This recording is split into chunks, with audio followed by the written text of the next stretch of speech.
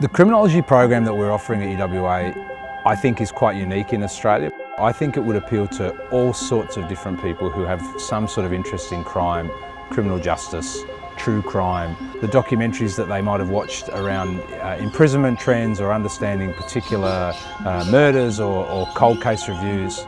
Doing this major will help you understand more about why things happen, why they happen the way that they do, and then maybe where some of the problems in a criminal justice process may come in. When I took Crime and Society with Joe, it was really interesting my preconceptions that I had around what crime is, who the criminal is and how crime interacts with society versus the facts, what it is in reality, and learning that I found really thrilling. I have a lot of ex-students who have landed really interesting work in a range of different spaces, from prisons, corrections, policing.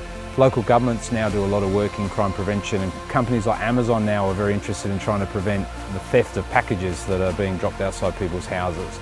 And so understanding why these things happen, how we measure them, what we can do to try and prevent them, all of these things would fall within the range of spheres that a criminologist might engage in.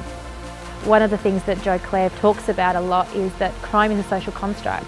Something might be criminal in Australia and completely legal somewhere else. This is not a hard science, this is a social science, and therefore it's very much shaped by the society it exists within. So this has all been very new information for me, and it's been really cool to learn. Regardless of what you wanted to get out of this will force you to do some things that are slightly out of where you might have wanted to go with your studies, and I think that's a huge positive.